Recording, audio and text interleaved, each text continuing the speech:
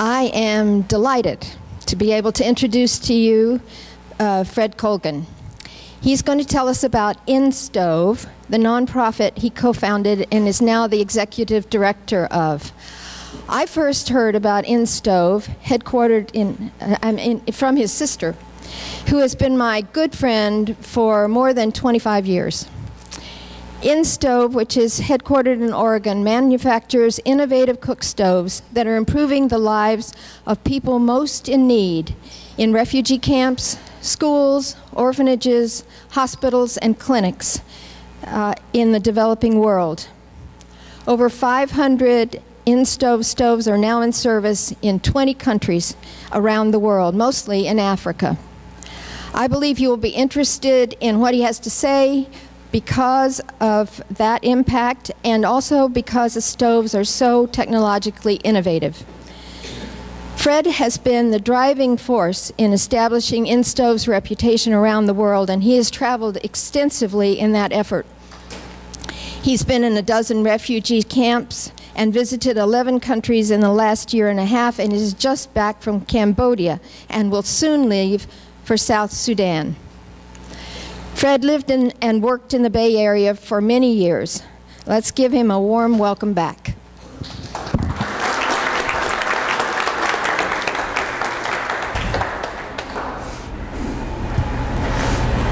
Test, am I good? You're good. I don't need that.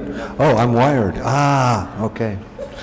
Well, hello. Thank you for the welcome. Thank you, Sandy. I'd like to introduce you to my wife, Lise, who co-founded this organization with me.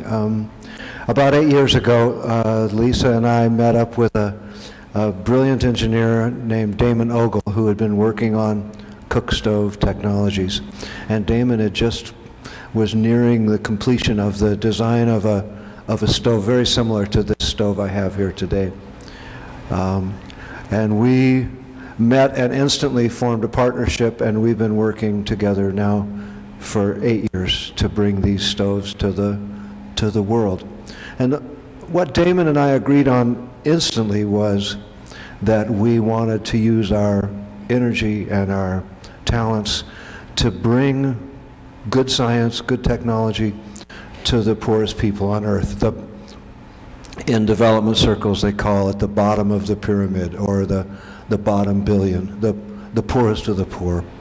And those people are in refugee camps, they're displaced people, they're the urban poor in the developing world.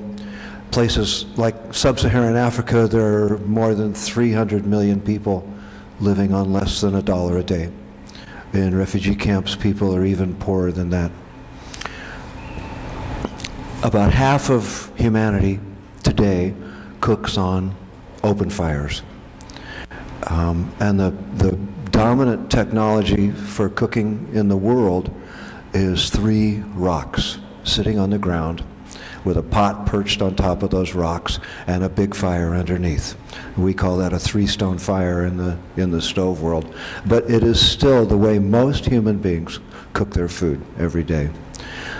And the problems associated with that style of cooking are huge and manifold. They're harvesting way too much fuel wood to cook their food. Deforestation is a result of that. In some countries where I work, the deforestation rates are at 4% a year. You don't have to be a mathematician to see what a catastrophe that is. And then species loss follows that. All of these cook fires, 1 billion plus people a day lighting up cook fires, is a huge piece of global warming. It's been recently discovered that black carbon coming out of cooking fires is a huge factor in global warming. The black carbon lands on ice, it accelerates the melting of ice, and it's like 50 times more impactful than carbon dioxide in the global warming picture. The lives of women are hard to describe. In most of the developing world, women do most of the work. They do all of the cooking, they do all of the fuel gathering, and their lives are hugely shaped by increasingly diminished supplies of fuel wood. I've been in camps where women have to walk out 8 or 10 kilometers to find wood, and then they walk back with it on their backs. They're walking through hostile territory. It is a horror story. Let me show some images while I'm talking. I have to warn you, I can talk all day long and into the night, so I'll try to self-edit.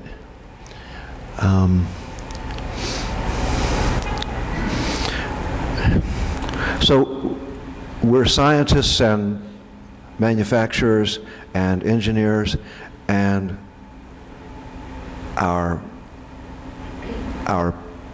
motivating force is people, is humanitarian relief to the people who are most desperate in the world. Today, right now, today, there are over 40 million people in refugee camps around the world. Most of the refugee camp residents are women and children. They have nothing. They've left everything behind. The UN is supporting these camps with minuscule budgets. Like every other entity around the world, budgets are shrinking while the needs get higher. When we just incorporated InStove last July, there were 35 million people in refugee camps, and today there are 40 million people in refugee camps. And these numbers are just skyrocketing. The problems are increasing. And the UN agencies we work with are now down to below 50% of the budgets they need to serve the populations they're serving. So we designed our stoves specifically for this bottom of the pyramid niche, and for institutions. So cooking technology is very complex. It's one of the oldest human activities, and there are really two niches. There's institutional cooking, where people are gathered, schools and refugee camps and orphanages, where people are gathered in groups and being fed en masse. And that cooking is very simple. Typically, it's big pots of boiled food like rice and beans, and what they call porridge in Africa is made from a variety of grains and vegetable. Very simple diets, very simple cookery. And most of these institutional cooks are cooking on these open fires, big pots of food. So us bringing new technology to the institutional setting that's very similar really to what they're using is a very simple process of introducing new technology. Household cooking is much, much more complicated.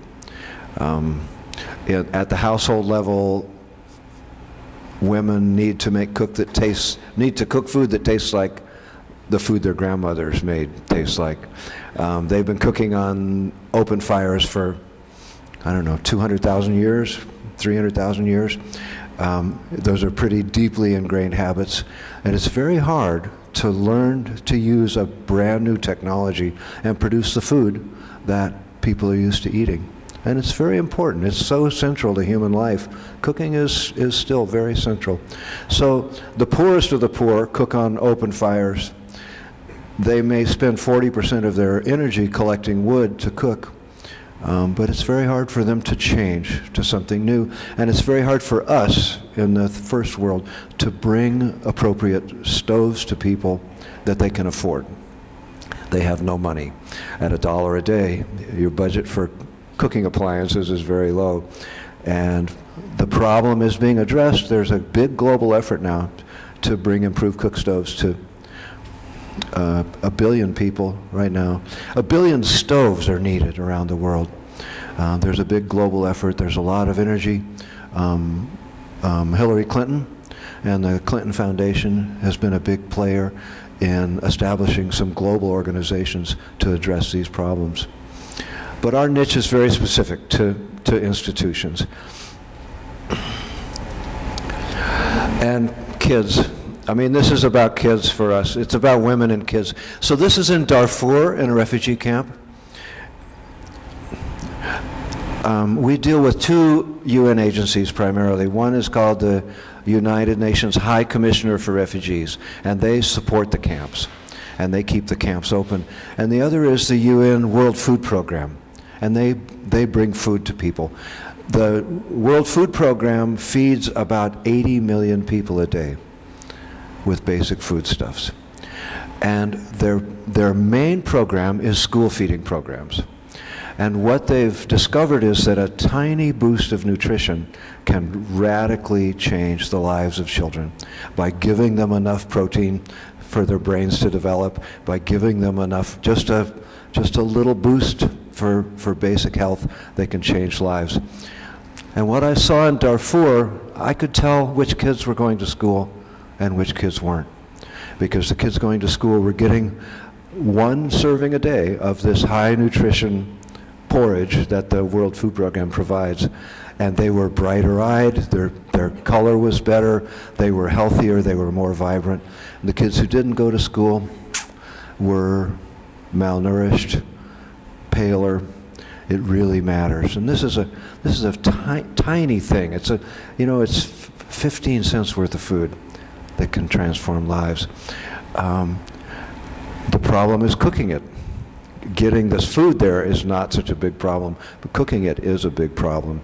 It's what we're trying to address. So we wanted to make stoves that were portable and affordable and safe. At the end of this week, I'm going to Palm Springs to address the annual convention of American burn surgeons. A lot of them go to Africa and do their pro bono work and treat burn victims, almost all of whom are burned from cooking. Cook fires, women's clothes get lit on fire, kids fall into the fire, pots of food get tipped over on people. And the American burn surgeons have decided, gee, we could be proactive in preventative programs and bring safe stoves to people and make a difference that way. So we're very excited to be partnering with, hopefully, 500 burn surgeons later this week.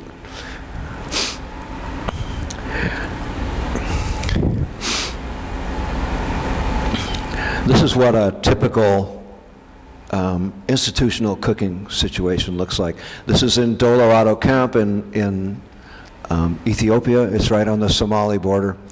When I was here, there were about 2,000 people a day coming in to the camp, and they were mostly malnourished women with a bunch of kids. They had about 25 of these open fires going all day long. This pall of smoke looked like a forest fire, and they were bringing in a big 18-wheeler of wood every day to support this camp. So these pots are roughly equivalent in size to the pot in our stove there. And what they would use would be this mountain of wood.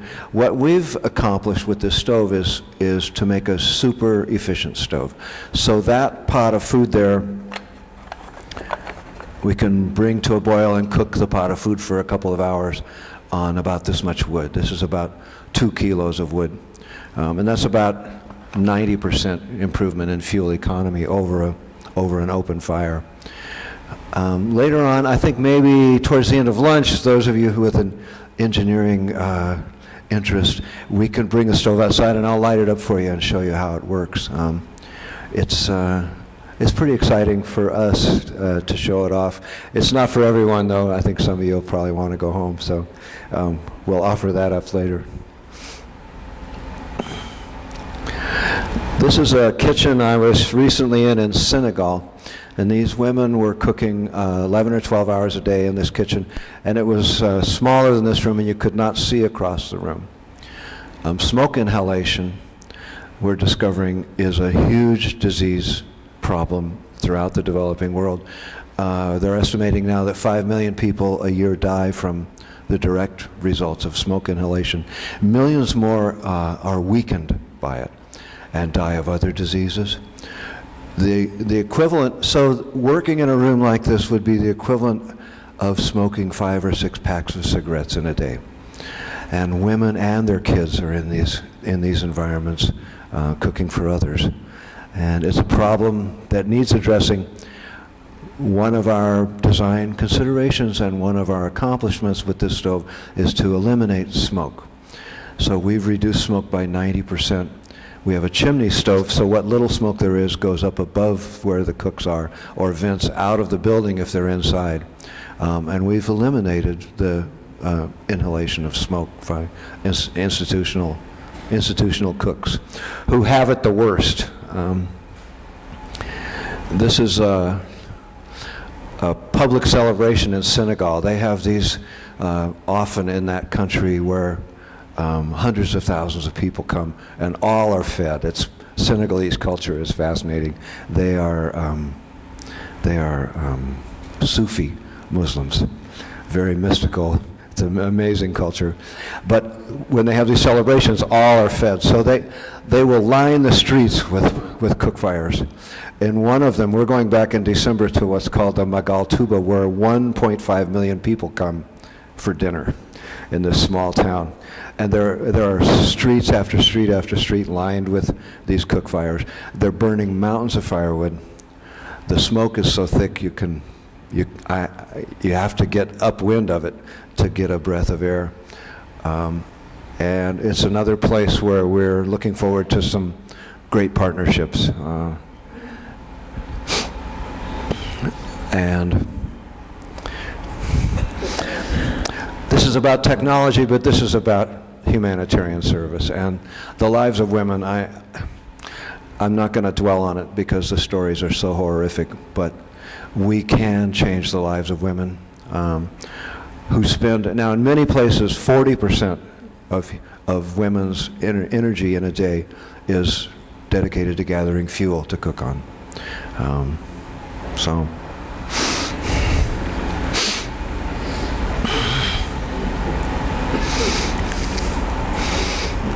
So this is our vision.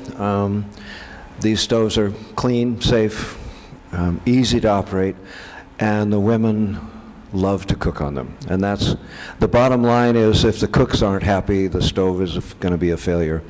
And I have many friends and colleagues who have brought what looked like brilliant stove designs to the developing world, and the women had not been consulted up front, and they became flower pots and other object art around the house.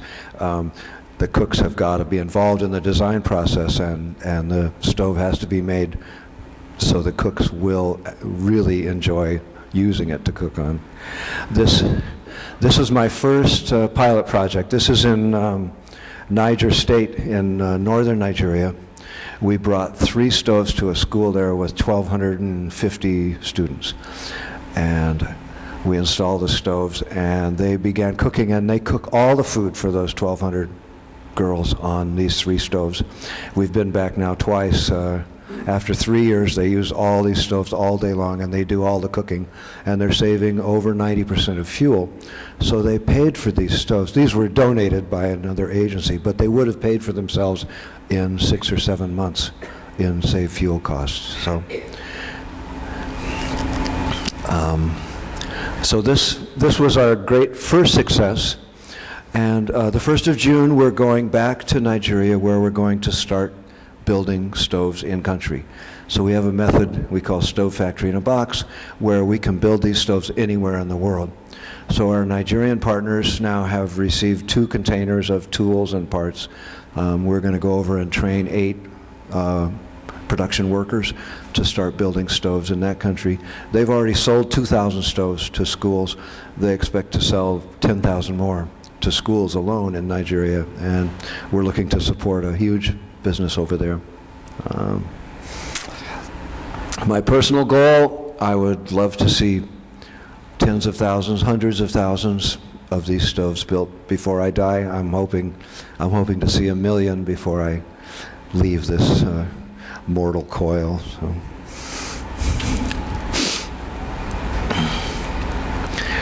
This is my favorite quote.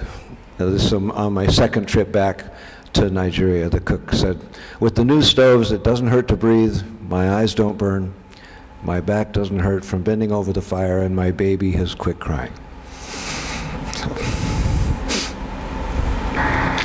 So how are we going to do this? How are we going to get tens of thousands of stoves? What we call Stove Factory in a Box is our method, where we bring the tools and the parts to the developing world, teach people how to build them, and then continue to supply the technology to keep them in production, to keep these stoves coming off the line there, close to the end user. So these stoves will last maybe 10 or 12 years if someone is able to service them, replace parts when they wear out. And that's our dream, is to have these regional players building and delivering and then servicing and maintaining these stoves. We'd like to see them all with warranty programs so that the stoves are guaranteed. Technology. Right.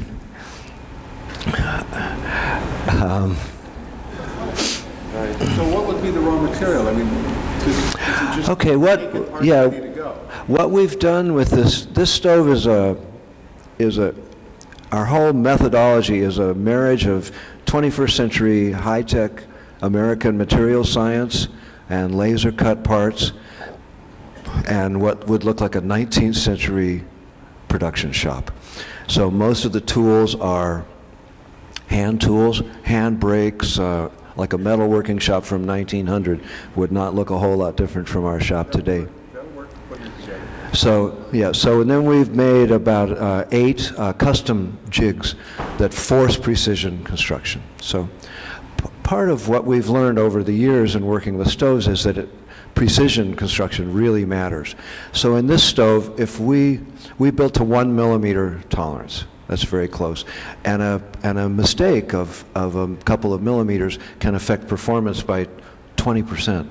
It can be huge. So they have to be precisely made. So we've made this method that starts with high-tech materials and then goes to mostly what we would call semi-skilled tasks to do the assembly. And then it's all guided by these specialty tools that we make that look even clunkier. If we can get the show back up, I'll show you what some of our tools look like. So we're making it impossible to mess up the stove. You can only make it one way, and that's to this precision construction. Hooray! Okay, we're back in business. Yeah. I'm starting the list around. You might make a note. I'm starting the sign-in list around. So. Okay. Okay. Okay, we're circulating a sign-up list. If you're interested in staying in touch with us, we're glad to put you on our mailing list. We will send you newsletters and keep in touch. So this is a spontaneous add-on. The cooks in Nigeria put this big frying pan on top and started frying away. We were actually recommending against it, but it works perfectly well. It's slightly less fuel efficient than the sunken pot, but it works just fine. And in Senegal, they have these really clever rice cookers. So they make the national dish as a big pot of stew, and they put a rice cooker on top of the pot to steam the rice with flavored steam coming up from the stew. And it just so happened that their indigenous rice cooker just fits perfectly on our stove, and with that much space to clear behind the chimney, and works really well with the Senegalese food. Is the most complex I've seen anywhere. Oh, so we're back to this. Okay. So secondary technologies. When we started, we thought we're going to do big cook stoves, and that's going to be it. Immediately, people started complaining that this stove was not big enough. So we've now developed a 100-liter version of this stove. It's almost twice as big, and we're in production on that stove now. And the demand for it, I think, is greater than for the 60-liter stove. Many of these places, they're feeding thousands of people a day. And so a 100-liter pot, and the 100-liter stove is faster than what we have, so much more attractive to institutions.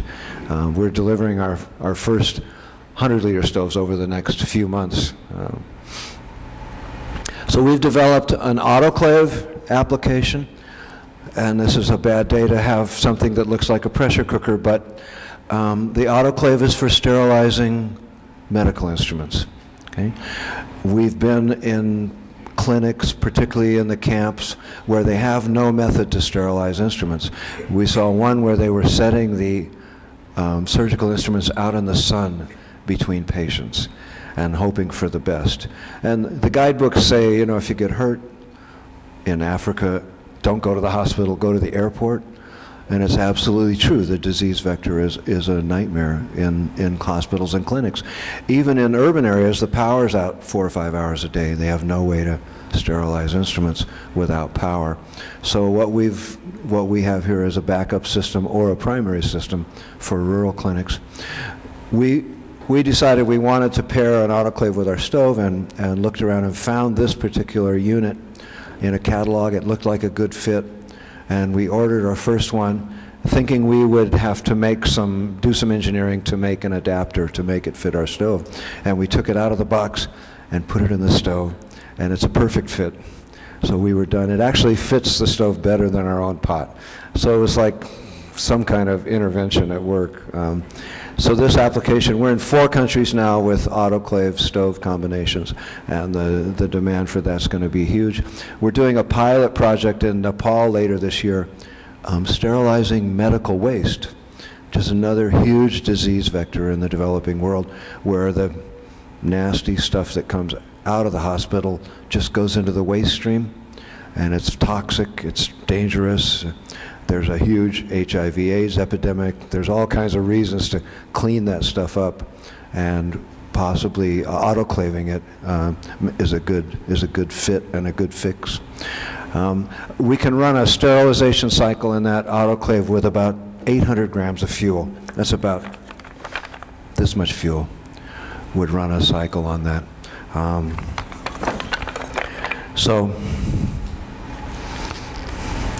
Autoclaves. Oh, I have an autoclave picture. There we go. But I have the autoclave here. This is a briquette press. We're working on a method of alternative fuel. So in many of the places we work, the fuel is gone. The fuel wood is gone. In Darfur, in some of the camps in Kenya, close to where the big populations of Somali refugees are.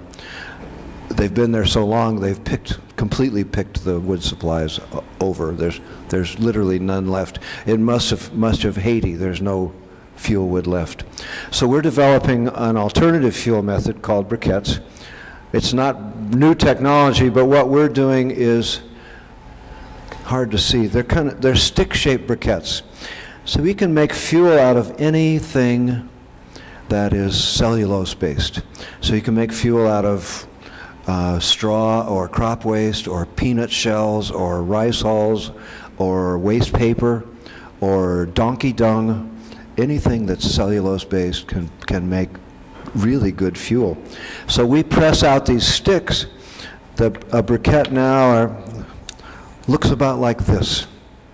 And it replaces wood gram for gram as fuel. Our stoves get very hot. We get a very, very high temperature in the stove, around 1100 degrees C, which is almost 2000 degrees Fahrenheit.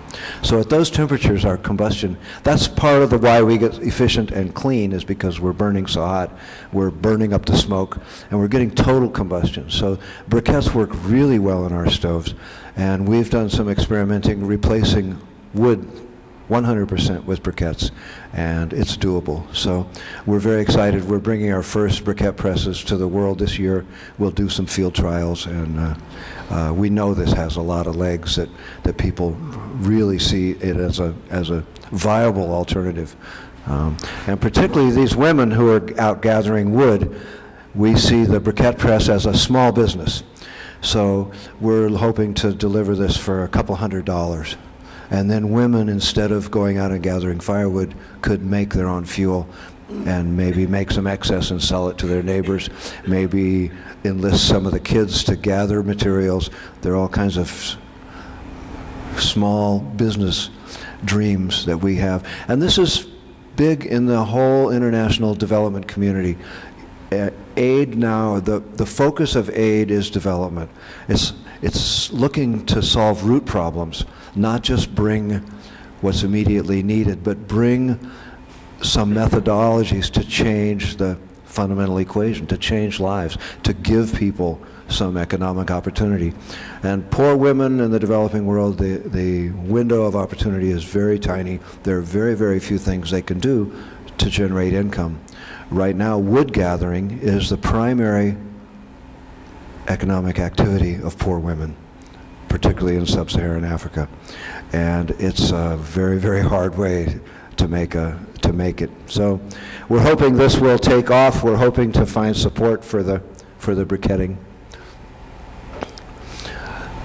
And we're going to field trials in Zambia in a couple of months with a water pasteurization system. And this fits in our stove. About half of child mortality in the world is caused by waterborne diseases.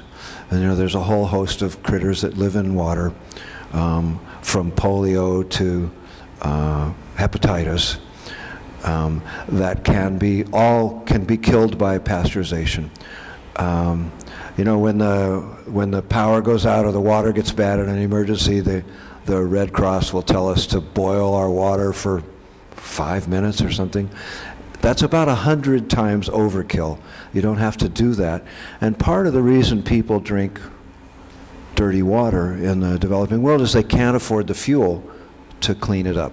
So they absolutely could not afford to boil water for 5 minutes, but you don't have to. Pasteurization is to bring water up to about 165 degrees for 15 seconds. Will kill all the critters that harm human health. So we've developed a system that is very, very fuel economical, that delivers about 100 gallons an hour out of one of our stoves. So we're seeing, again, another opening for what could potentially be a small business. Maybe we find some donor agencies to fund bringing the water pasteurizer system to a village. Some people are set up as a business to provide clean water to their neighbors for very low costs. We think that has huge, huge legs and huge possibility to save, we're talking millions of lives, right? And it's a matter of resource allocation. People don't clean up their water because they can't afford to. We're trying to make it affordable. So this is our newest staff member. This young engineer is powering up a pump that's run by a bicycle. So to get the water up to the tower then and gravity feed in the water pasteurizer, we have this very clever bicycle-powered pump that another colleague of ours is making out of old pool filters. When pool filters fail, the motor fails, and they throw away the pump unit. So he's getting them for nothing and making these developing world pumps. And this delivers a huge capacity. It's like 50 gallons a minute of water, if you have someone young enough and strong enough to keep pumping. So, and then this could be used for irrigation when they're not doing the pasteurization cycle. And the pasteurizer is it's built around a heat exchanger and some fail-safe valves so that water will not pass through if it hasn't been at these minimum temperatures for a minimum amount of time. So it's fail-safe. We're getting 100% kill of the harmful organisms, and as we fine-tune it, we're getting our capacity up. So right now our target is 1,000 gallons a day per unit, and we think that's easily doable. So we'll be in Zambia in July with our first field applications of this. And this fellow here is my partner, my co-founding engineer. His name is Damon Ogle, and he's all engineer. I do all the talking. He does all the engineering. We're a good team with the support of our wives. So, a little bit of history. We started 2005. We started the stove design. Damon built the first stoves actually in the field in Uganda. They didn't work as well as we thought. He brought the thing home, and we started then building this process of building the stoves, which was to get the quality built in, to get the methodology down so that we could build these stoves anywhere in the world. 2010, we've had our first pilot projects. That's when I went to Nigeria with the stoves. 2011, we sold stoves to the UN, the World Food Program. We took 200 stoves to Darfur. Those stoves are all in service today, feeding about 80,000 kids a day. We're in Ethiopia, in every refugee camp in Ethiopia. We're now in 20 countries around the world. And last July, we incorporated as InStove, as our own standalone not-for-profit organization. We evolved as a part of another nonprofit in Oregon called Aprovecho Research Center, and they're the world leaders in stove technology development. But their main thrust is testing equipment, and as a testing lab, there's a natural tension between testing and manufacturing. So we knew from the beginning we were going to have to have separate organizations. So as of July 1st, InStove is separate on its own. We are Oregon nonprofit. We're waiting for our status from the IRS, our 501c3 nonprofit status. Any day now, they tell us. But, you know, the federal government's working pretty slow these days, so we don't know.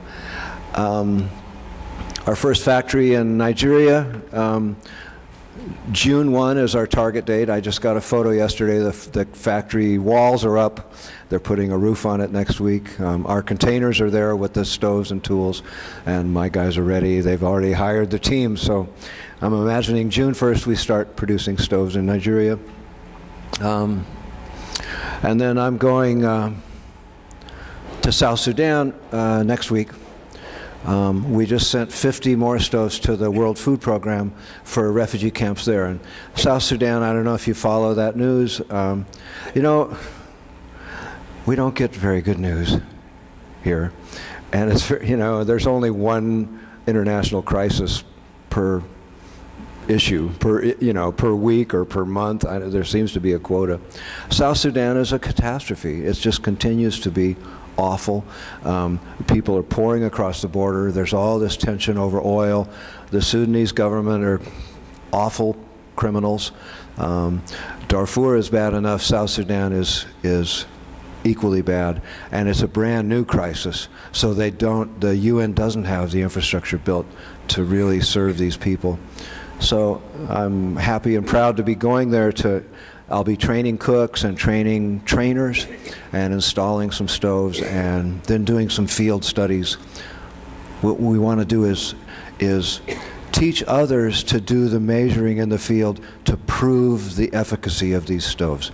And that's the way we build the demand for them and the desire on the part of the agencies, the administrators, the funders to put these stoves in service.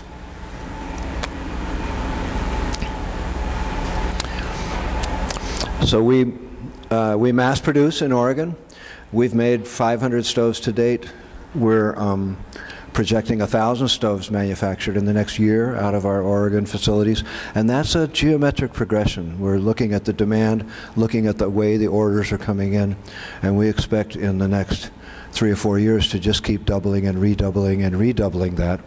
And then the factory-in-a-box partners, we think, will be thousands of stoves. By the end of this year, we expect to be shipping several containers a month of parts, and those numbers should be going up very, very fast.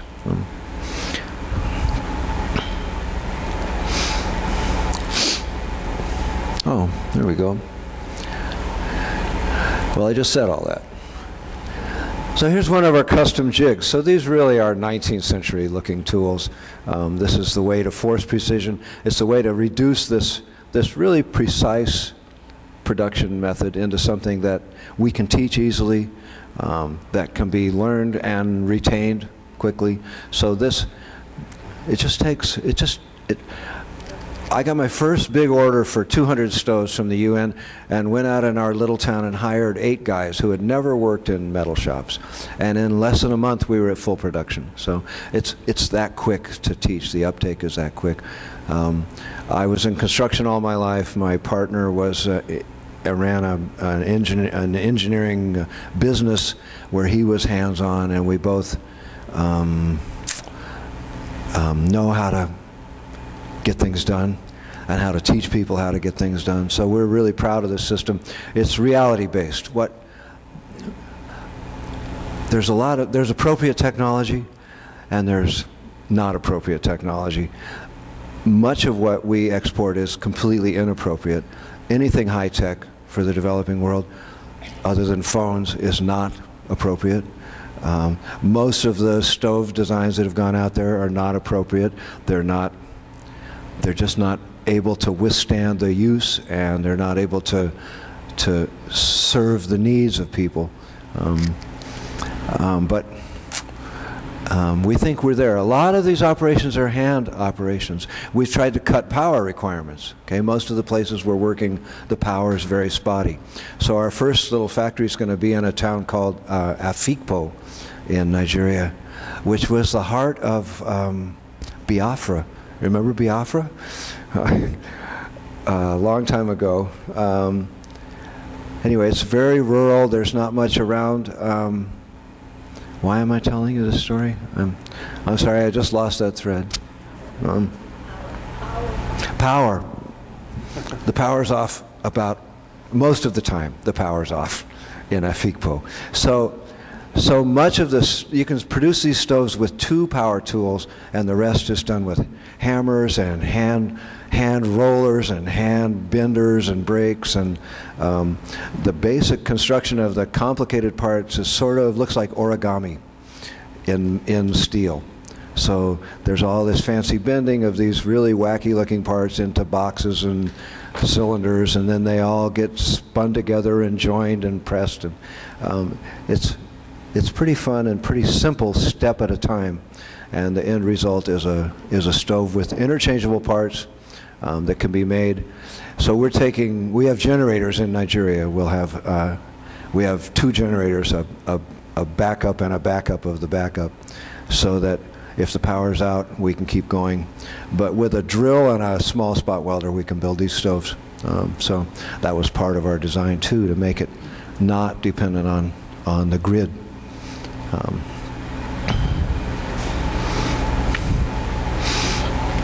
A lot of hammering. It's very noisy work. What we're doing with our Oregon production is we're upgrading a lot of the tools. We're going to make it more efficient. We can't afford to pay American workers to swing hammers, but these are great jobs in sub-Saharan Africa, where prevailing wages are a couple of dollars a day. If people can find jobs,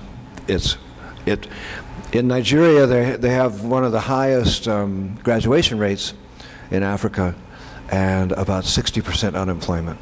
So there are no jobs for their graduates. So this is really thrilling to be able to create some employment opportunities there. And this is us scaling up. So these are parts that we've shipped to Nigeria. We can get about 240 stove kits on 1 container of stoves. That's every part necessary to build the stoves. So we're anticipating, again, multiple containers going out every week to support these factories around the world.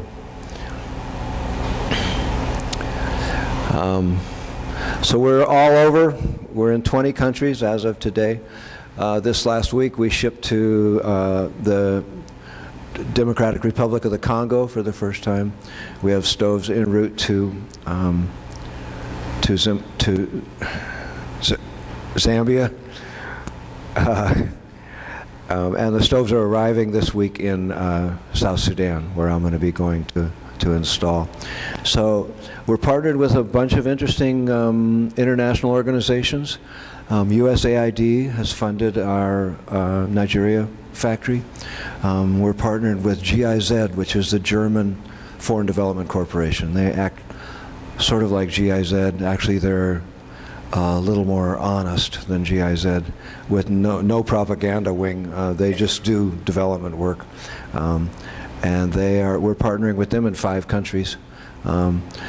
We have stoves out with about 40 little NGOs. A lot of faith-based groups have bought single stoves to ship to their orphanage project or the school they're supporting around the world. And it's all kind of congealing. And now some of the small church organizations have convinced their parent church organizations to look at creating partnerships with us. So we're very optimistic that this is our moment, this is our year to create the web of collaborative opportunities to take this to the next level and the level beyond that.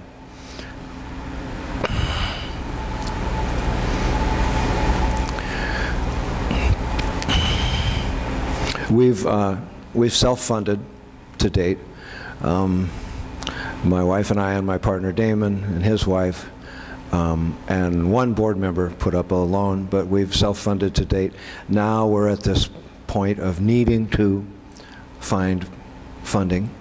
So I'm not going to do a heavy pitch on you guys. We need money. That's going to be true for years. But more importantly, we need to close the 3 degrees of separation between ourselves and other people who might be interested in supporting this work. So whether it's a group that's supporting an orphanage somewhere or the Packard Foundation, somehow I'm hoping you all can help us get in touch with people who can help us move forward and bring this work ahead. We need money. I need someone someday is going to say, "I know Oprah Winfrey," and I'll call her up for you. I mean, we're ready. I'm ready for Oprah. But someone has to know who to call, right? That kind of thing is something you all can help us with greatly, and we expect miracles, and we continue to see miracles almost daily with this. People come. People want to be involved with this. We have a fabulous board of directors. We have interns from the university, more than we can handle. We have volunteers and fabulous staff of young people looking to build this organization into sustainability and bring these stoves in big numbers to the people who need them the most.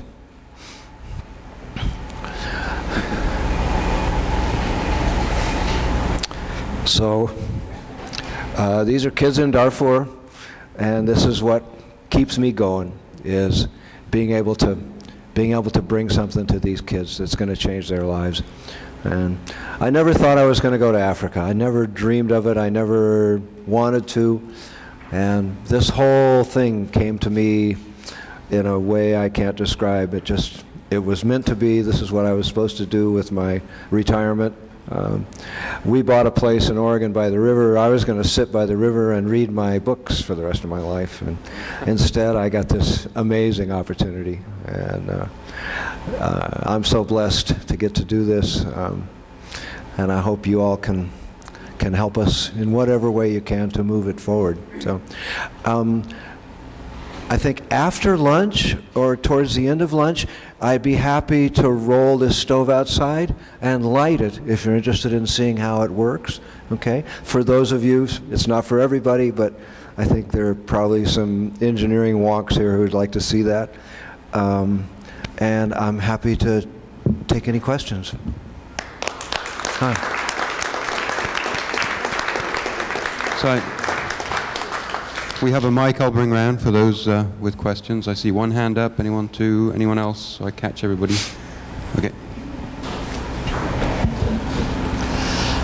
Some years ago on TV, there was a feature about child's merry-go-round operated water pump, and I know this isn't your particular line, but after seeing that, and then a few months later, they said, "Oh, the children aren't jumping on this thing anymore. They're not using it, so the water doesn't come out." Do you have any comments about that? Well, it's about appropriateness of technology, and for technology to be appropriate, it has to solve a problem.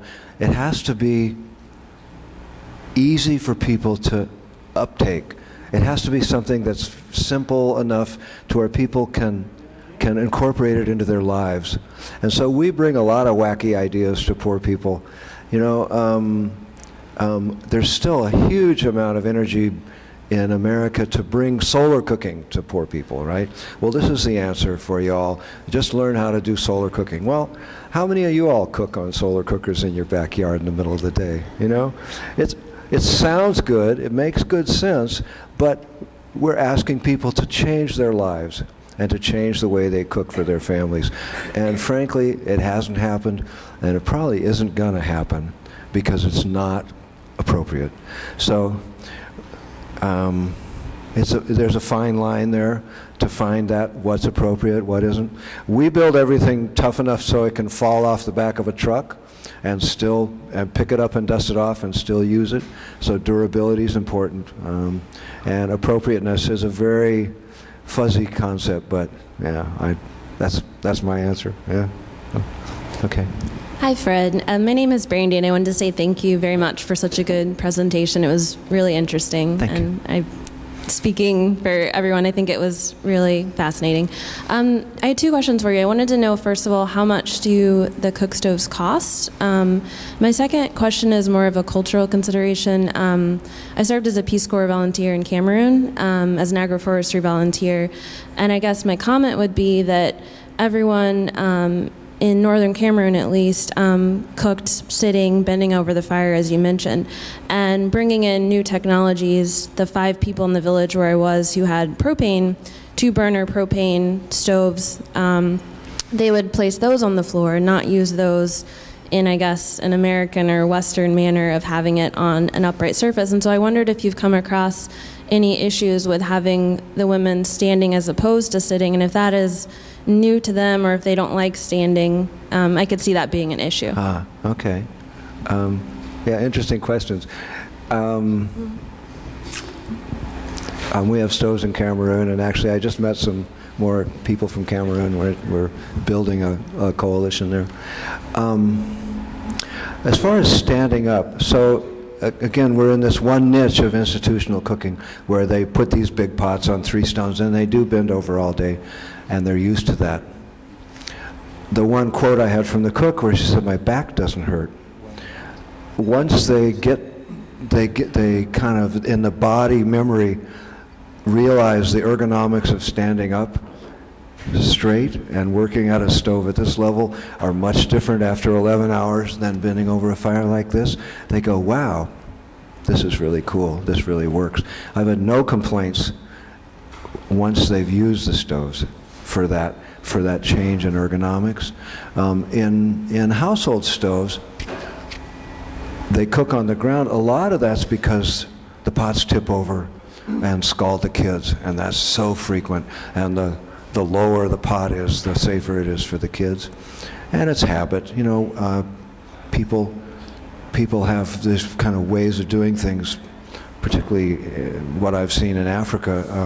A lot of what's done is done kind of squatting on your heels. So I've seen people building stoves that way. And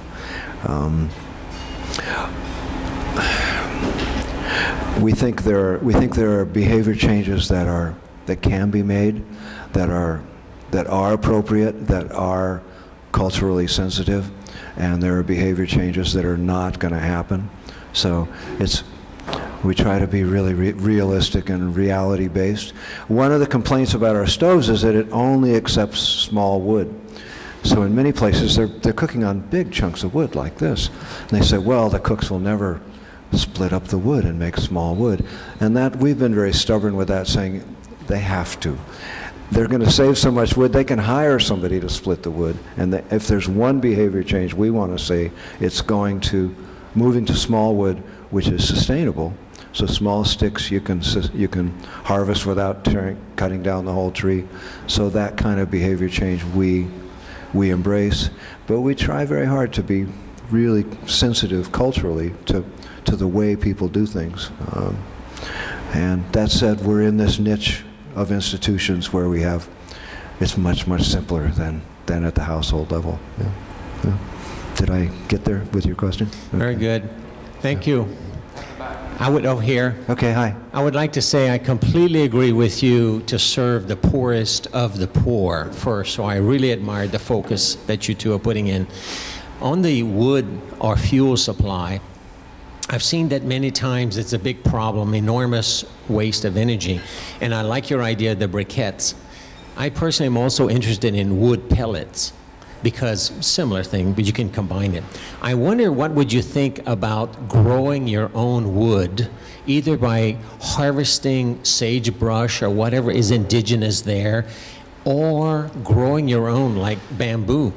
Some species, I understand, can grow 1 foot in 1 day. Right. That could be a separate industry. You could make the jigs and fixtures to chop it up into small little wood pellets and employ people and sell it to the people using your stove. The second question I would like to say is Harvard School of Engineering has a program, I think it's called Let There Be Light, where you present to them, the engineering students, a problem. They come up with the solution. And one of those was the foot-powered irrigation pump that the other gentleman mentioned. Instead of a bicycle, it was a pump. Right. And here's the method that I like, and I'd like to discuss it with you. To achieve economy of scale, what they would do is go to one manufacturing, the next biggest town or whatever, and say, we would like to give you exclusive rights to build our stoves. You give them the jigs, the fixtures, the in-house knowledge, you know, everything that you do there, and said, okay, you've got it exclusively. And with economies of scale, they're going to get better like everybody else. Right. You say, 2 things we're going to require. 1, it's a fixed price. You will not raise the price when you see that the demand gets better, whatever. That's 1. Second that you need to agree to is you will provide the financing for this. These are poor indigenous people. We would like for you to allow them to pay 4 equal payments per year with no interest. If you agree to that, we will give you exclusive rights plus all the technical details that you have that's in there, sort of like a franchise. Right.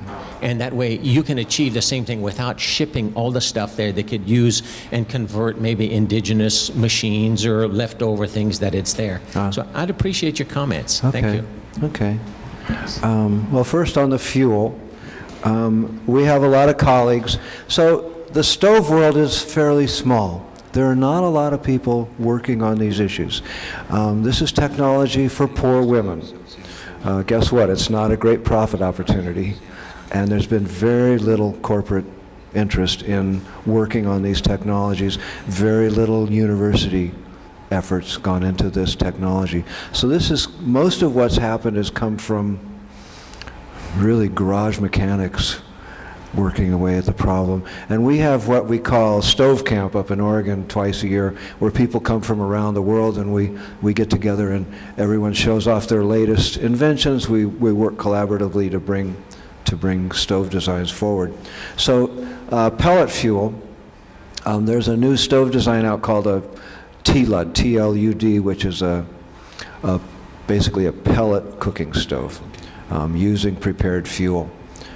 It's still probably a decade away from being ready for women cooks in the third world, because it's a complete change in the method of cooking.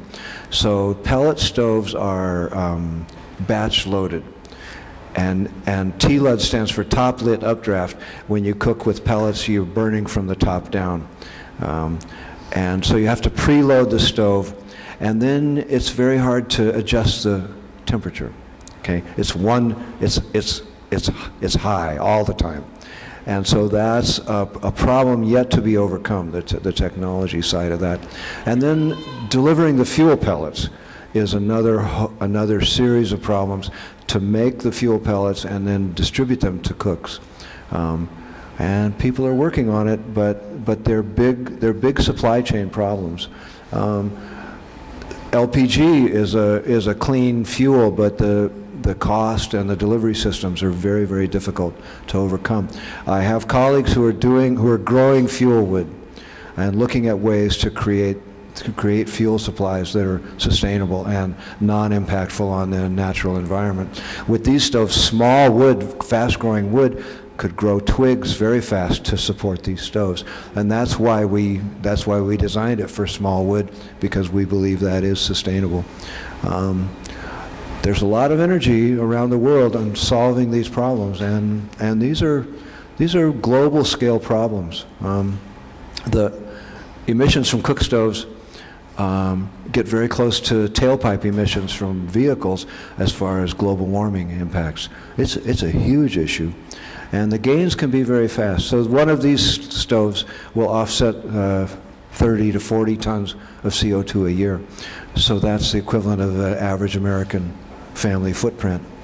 And we sell these stoves for $650. Yeah, someone asked the price. That's cost. We sell at cost. The